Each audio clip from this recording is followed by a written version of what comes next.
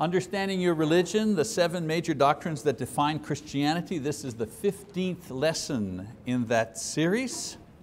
Today we're going to be talking about the sub-doctrine of justification. The title of this lesson is Becoming Acceptable to God. Now I keep kind of reviewing over and over again at the beginning because this is just a lot of material to kind of hold in your mind at once. So forgive me for that, it's important to do that. So we can understand each individual sub-doctrine and how it fits into the whole.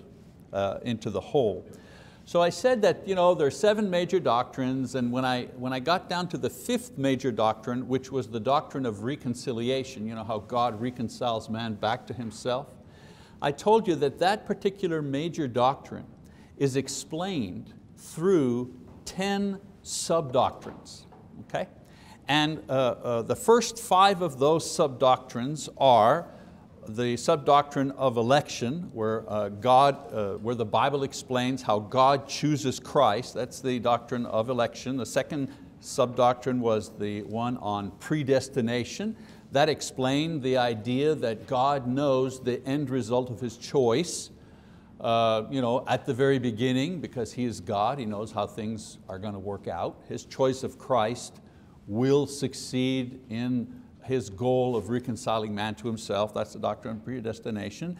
The doctrine of atonement explains how God has chosen to pay for the sin of man, the moral debt of man's sins, through the atonement, through the payment of Christ. That's what the doctrine or the sub-doctrine of atonement explains. This vicarious exchange, an innocent life for a guilty life, and so on and so forth. That's the doctrine of atonement. Sub-doctrine of redemption explains what happens because of atonement. Because of atonement, God frees man because the debt of our sin is now paid through Christ. And that's what the doctrine of redemption explains. And then the 5th sub-doctrine was the sub-doctrine of regeneration.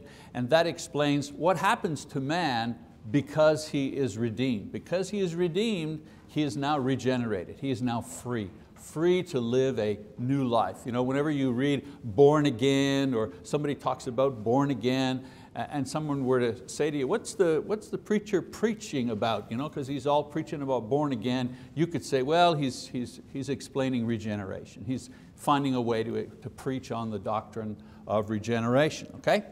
And then I said, these 5 sub-doctrines, election, predestination, atonement, redemption, and regeneration, this is the plan of salvation. So when somebody says to you, what's the plan of salvation? God's plan of salvation is He chose Christ, and He knew that His choice of Christ would succeed. And Christ came to earth and died for our sins. That's how our sins are taken care of. And because our sins have been taken away, we're free. Free from what? Free from condemnation and death. And because we are free, we are now free to become children of God. We're regenerated. We're born again. Okay, so if someone, if you're saying, well, I'm going to preach the gospel to this person, or if someone said to you, tell me what the gospel, I always hear the good news, and I always hear, what is it? Well, this is what that is. Those 5 sub-doctrines, that's the plan of salvation. All right? And again, I mentioned, someone said, well, where's baptism? Well, there's a place for baptism and repentance, faith, and so on and so forth. I've said that's the response to the plan. How does man respond to God's plan? Well, he responds with faith and repentance and baptism and faithfulness and so on and so forth. We'll get to that in a minute.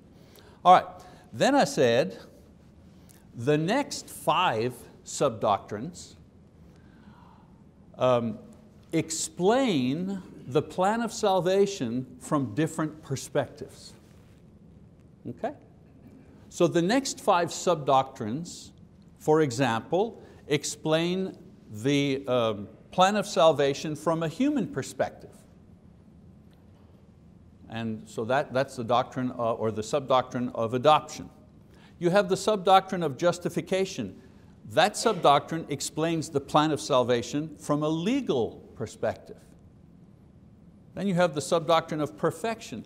That sub-doctrine explains the plan of salvation from a heavenly perspective. And then sanctification explains it from an inward perspective. And then doctrine of salvation explains the plan from an eschatological perspective, meaning at the very end of things, when all is said and done, what does the plan of salvation actually do? Well, the doctrine of salvation explains the whole, the plan of salvation, explains it from its end. Okay, everybody got that?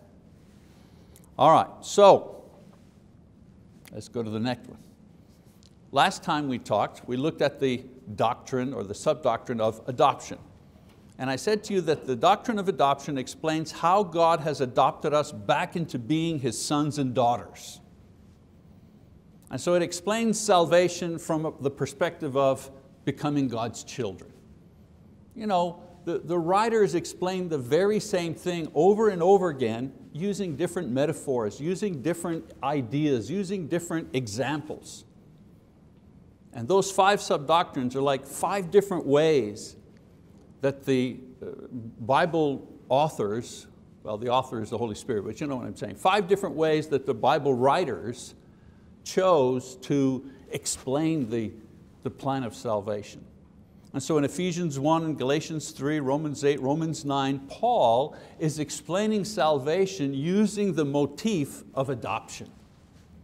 How because of reconciliation we were lost, we weren't sons, and so on and so forth. And because of reconciliation now, we now have become adopted sons and daughters of God. Okay? So the thing that was separating us from our Father was sin.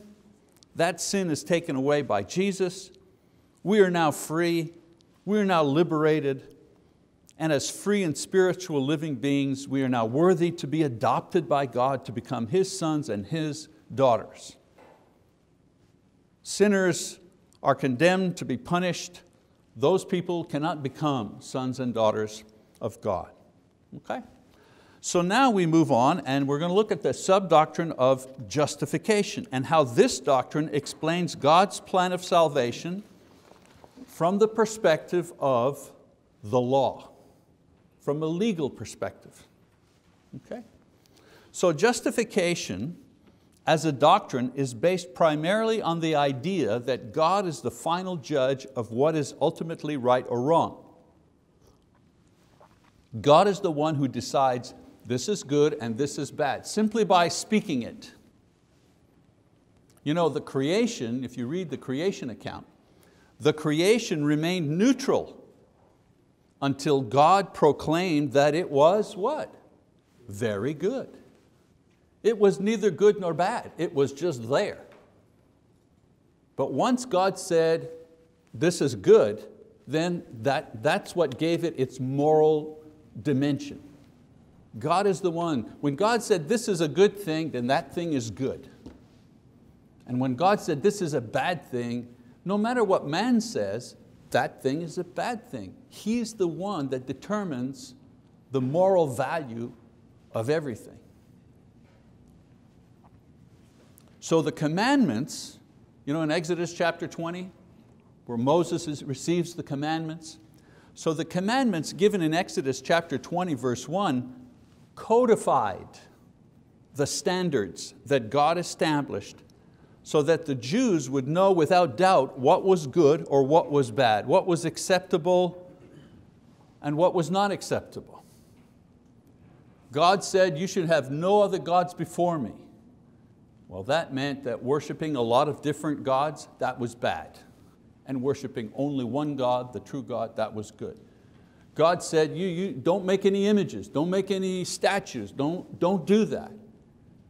By saying that, He made the use of images and statues and so on and so forth in worship, He made that a bad thing. Until then it was, it could be argued either way, but He codified it. He said, that's bad. Well then that's bad, that's always bad. And so on and so on. Wanting your neighbor's lawnmower or a wife or car or desiring, lusting after it, God said that's bad. And so that is forever bad. See what I'm saying? All right, so what this means is that God has a right to judge because He has the wisdom to establish the rules and He has the power to enforce the rules. Why do we obey the traffic laws? Why don't I just, I'm driving and it's the afternoon and it's quiet and there's no traffic anywhere. I can see the stop signs up ahead, but I could see there's no cars coming for miles. But why do I stop anyways? Well, that's the law. But why not just zip on through? Because I know if I zip on through, no matter if nobody's there, I've broken the law. And there might be a helicopter up above, looking down. And so the state establishes the law. Well, you go, so what? Well, but the state also has the police to enforce the law. So God establishes the law, and He has the power to enforce the law. Now with God, however, the ability to establish and enforce and judge is based on His absolute wisdom and power. We don't give God authority through consensus. That's democracy. That's politics. We vote somebody and we give them the authority to make our laws and so on and so forth. That's the system that we live in. But we don't give God the authority to do anything. He doesn't need us. He doesn't need our consensus. Okay? He doesn't give up any of His authority, but He does reveal in His word what His standards are and a guarantee that He will enforce them in judgment, right? Let me get to that scripture. In Romans chapter 2 he says, Paul talks about, he says, but because of your stubbornness and unrepentant heart you are storing up wrath for yourself in the day of wrath and revelation of the righteous judgment of God, who will render to each person according to his deeds. To those who by perseverance in doing good seek for glory and honor and immortality, eternal life. But to those who are selfishly ambitious and do not obey the truth but obey unrighteousness, wrath and indignation. And so God spells it out very clearly. I make the rules, I make the laws, I will enforce them. If you obey them, you'll be rewarded. If you disobey them, you will be punished. So the sub-doctrine of justification is looking at salvation from the perspective of legality. What is right and what is wrong. So, the doctrine of justification is explained assuming a system of absolute right and wrong. So in this context, we start our study of the doctrine of justification. Now to understand justification, we need to first understand that it is explained against the backdrop of an absolute standard of what is right and what is wrong, established by an all-powerful God who will judge the entire world against the standard that He has established. So if we understand that God has established a standard and will judge all men according to that standard, then we will begin to understand the sub-doctrine of justification. This is the ultimate reality proclaimed by the gospel and espoused by Christians. When you're preaching the gospel, remember the plan of the gospel? When you're preaching the gospel, you also have to preach the idea that there's such a thing as being lost. Some people say, wow, that preacher is preaching hellfire and brimstone, or well, that's pretty tough. We're going to scare people away. Well, people don't repent unless they're convicted of what they're doing, that what they're doing is wrong. People don't seek salvation unless they understand that they're lost. If everybody is okay, well, what's the point? Why? There's no need for salvation, right? So the problem today in our society, why it's so difficult to preach the gospel, is that most people promote the idea that there is no absolute standard in the Bible or anywhere. There is no right and wrong, in the sense that right and wrong is what right or wrong for you personally. Like that woman, and I should have written her name down, she was claiming that she was an African American, but she was actually a white woman. She was Caucasian, her parents were Caucasian. They have pictures of her when she was a little girl. She was a little white girl. And she grew very sympathetic to the civil rights movement, it seems, and began working in that and began identifying with African Americans to the point where she began to dress and fix her hair and even claim that she herself was African American, and nobody was questioning her. She even got to a point where she was the leader of, is it the NAACP, one of the chapters in one of the cities, and then all of a sudden somebody blew the whistle on her. And people were saying, well, you're not African American, you're white. And I saw the interview of this woman, one-on-one interview with the journalist, and the journalist just came right out and said to her, but how do you respond to the idea that both your parents are Caucasians? There are pictures of you, as a little girl, as a little white girl with pigtails. And she said, well, this is my truth. Wow. She said, this is my truth. In other words, if I believe this is true, then that makes it true. And she was simply spouting what decades of ideology we've had here in the West, this relativism that says, what's good for you is good for you, what's good for me is good for me. There are no absolute standards. What's right for African Americans is right, what's right for Caucasians is right, what's right for Native Americans is right, the cultural morality. So we get to the point where there's no ultimate right or wrong. It's all relative. So it gets to be very difficult to preach the gospel to people because they can't be convicted of any type of sin because, homosexuality, right? If it's right for me, if that's the way I feel, that's how I express myself as an individual, so on and so forth, then it's right. Doesn't matter what the Bible says, doesn't matter what anyone says, it's right for me.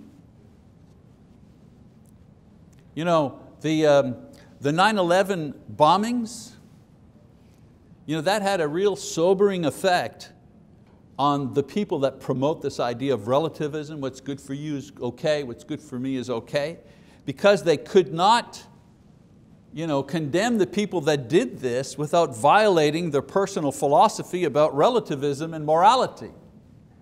Because some radical Muslim would get up and say, well, you know what, that was what was right for us. We consider America an enemy, and they've been harming our people, and we have a historical claim against America because we blame them or we blame the West for a lot of our problems. And so these men, these martyrs, they're justified in what they're doing because this was right for us. Well, I want to tell you, all the relativists here in the United States, they started thinking, because this horrible thing, these innocent people that were murdered for somebody's ideology, they couldn't quite get to the point where they said, well, I guess if that's right for them, I guess it's okay. Yeah, it's not okay when it's your wife that gets killed, or it's your grandchild that gets burned to death. You know what I mean? Then all of a sudden, whoops, I need to recalibrate my morality here. So until recently, it's been hard to preach the gospel because people refuse to accept the absolute nature of God's standard. This is how it works. If there's no standard, then there's no judgment. If there's no judgment, well then there's no need for salvation. People say, well, the church is in decline. And churches everywhere are in decline, and they are to a certain extent. And people are saying, well, that's because we don't have enough programs. Oh, well, that's because for us, we ought to put instrumental music. That would draw young. They come up with all these reasons why churches are not growing because they're not preaching the gospel. That's why. Churches grow when they sow the seed. But the seed is being sowed on very hard hearts. The seed is being sowed on very thorny ground here, because in the West, the worst sin is being intolerant. The worst sin in our society is saying that somebody else is a sinner. So if you happen to be a Christian and a preacher and you call out certain group for being sinful, the worst, you've just done the worst thing. Like, I'm the worst sinner as far as this society is concerned, because I step up on an electronic platform, which is called the internet, and I call on the world and say, you people are sinners, homosexuals, fornicators, and idolaters, and worldliness. And the answer back to me personally is, no, you're the sinner because you're intolerant of all these people. You're a racist, you're a bigot, you're a homophobe. So, what we need is a new awakening of the presence of absolute standards, and that will press the case for the gospel and also clarify the meaning of the doctrine of justification. So anyways, I'm just kind of digressing a little bit here just to demonstrate the idea that people don't respond to the gospel not because they don't love Jesus. They don't respond to the gospel because they don't see themselves as sinners. They love Jesus. They've turned Him into a liberal. I saw somebody with a sign that where you can't even begin, you don't even know where to begin to explain how messed up it is. I saw a person with a sign marching in a gay pride parade that said, are you ready? Love wins over faith. And what they were saying is love, meaning the love between two men and the love between two women and loving people that are like that wins over religion. I mean, do you even know where to start to pick that apart?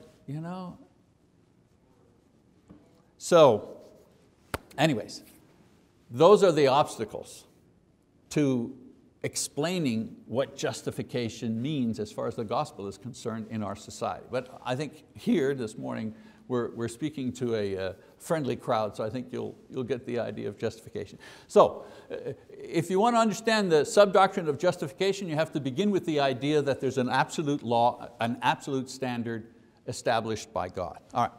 So in this context of absolute standards, we begin to understand that one of man's greatest needs is the knowledge and the assurance that he lives up to God's standards and thus is approved. Listen, all of this business here about accepting this type of morality, and I go back to gay rights because that's the stuff that's in the papers. All of this is to make acceptable something that has historically been unacceptable. That's all it is. They're trying to do it through laws and through political pressure and through shaming individuals and through lawsuits and movies, and you know what I'm saying? But when you strip it all down, they're just trying, a lifestyle that has been historically condemned as evil and wrong wants to be made acceptable. Well, the only way sinners can become, quote, acceptable is through the gospel, not by changing the law. So we've learned that sin deprives us of God's approval because it causes us to live below His standards. And this situation, it causes fear and guilt and anger and despair because we are created to be happy when we obey and unhappy when we don't. That's the point. Have you ever been kind of challenged by something? I don't know what it is. Somebody has offended you or said something mean-spirited or whatever, or you've been tempted to gossip. You got a juicy piece of gossip that's come your way and somebody comes by and it's, you could kind of pass it on and blah, blah, blah, and your mind says, you know what, that information is just going to stop with me.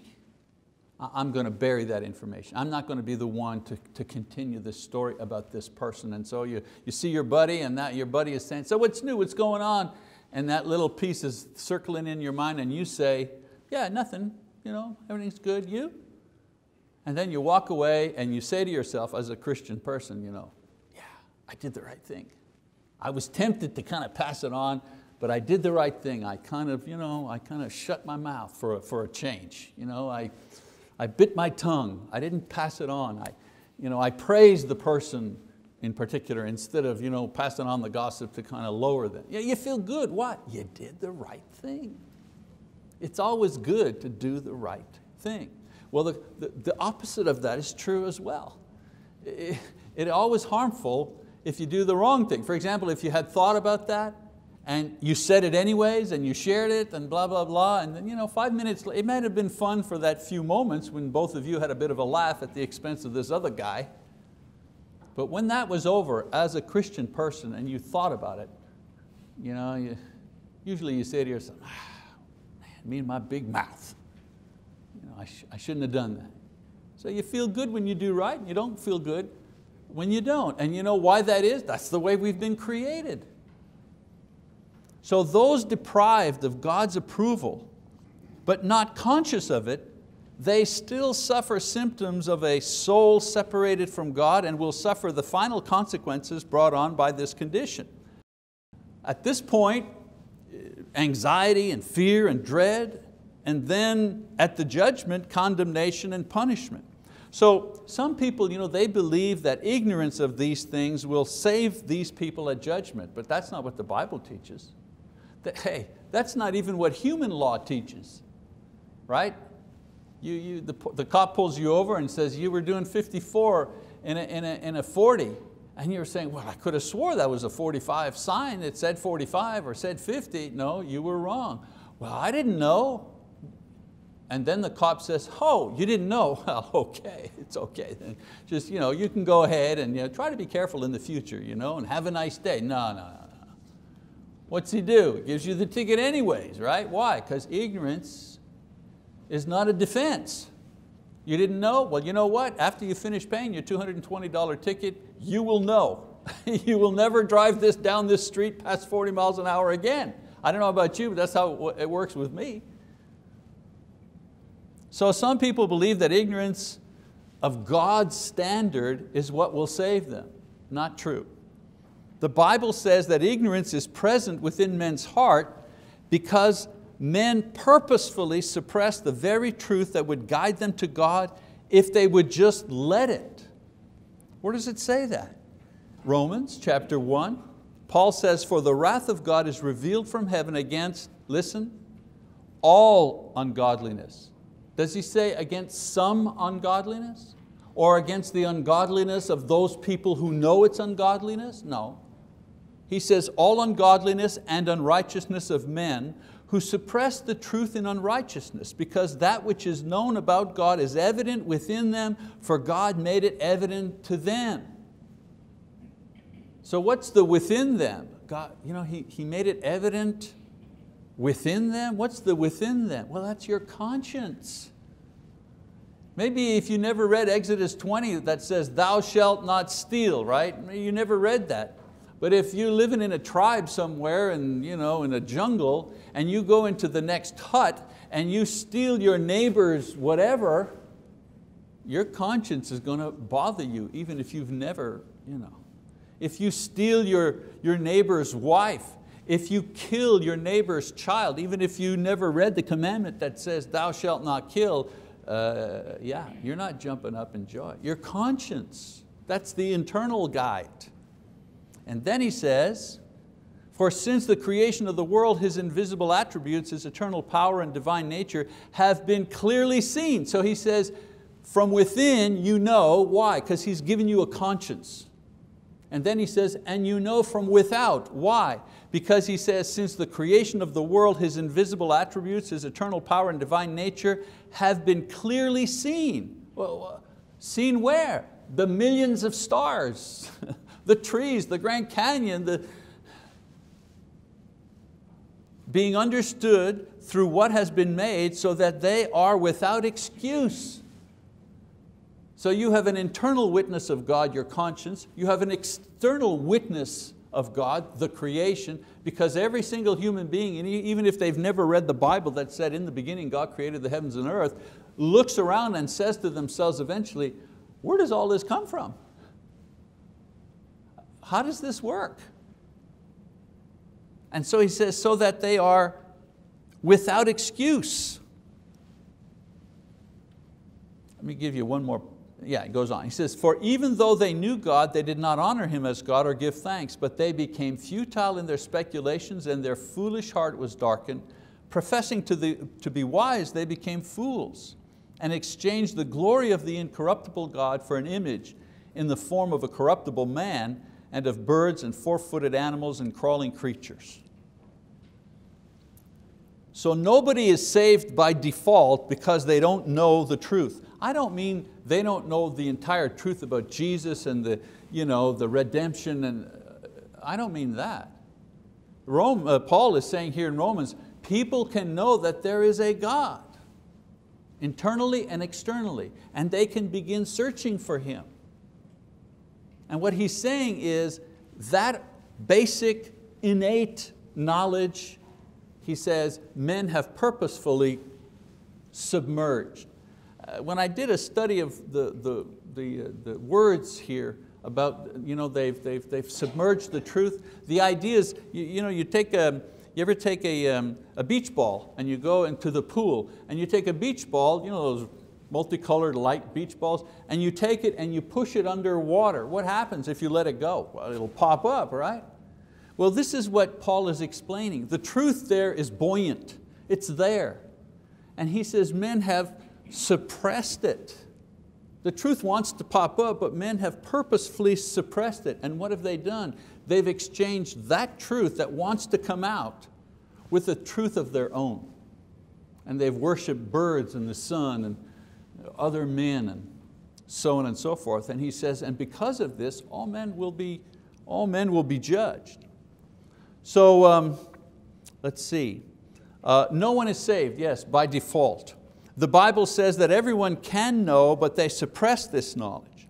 In addition to this, the Bible also claims that even those people who do know the truth, that they don't measure up to the standard of God, these people are helpless to change. This is a sad reality. Let's look at some of the scriptures here. It says 7, he says, for I know that nothing good dwells in me, this is Paul speaking, that is in my flesh, for the willing is present in me, but the doing of the good is not. For the good that I want, I do not do, but I practice the very evil that I do not want. What then? Are we better than they? Not at all, for we have already charged that both Jews and Greeks are all under sin, as it is written, there is none righteous, no, not even one. And then one other passage in verse 323 says, or chapter 323, for all have sinned and fall short of the glory of God. So 3 passages where Paul is saying, you know what, even the people who know the standard of God and want to live up to the standard of God, they're not able to do it. They fall short. So there is a sad reality here. The sad reality is that, for the people who don't know and who have suppressed the truth, they stand condemned. Paul said, all have sinned and fall short of the glory of God. Okay. And then the real sad reality is that even the people who do know that there is an absolute standard and there is a God and there is a judgment, even these people cannot live up to it as well. There's the paradox. That's why he says everyone is condemned. The ignorant are condemned because of their ignorance, and the ones who are enlightened are condemned because even though they know the truth, they can't live up to it. Okay? So this is the problem that the doctrine of justification addresses in explaining God's salvation. All right, that's the end of this particular class. This was just the setup. So we've got the stage here, we've got the setup. You're condemned if you're ignorant, you're condemned even if you know. Well, how do we get, how does God solve this dilemma? Well, the sub-doctrine of justification answers that question. And we'll do that next week. You can hang on to your sheets if you've noticed the back part will continue. It's kind of a 2-part thing, okay? Very good.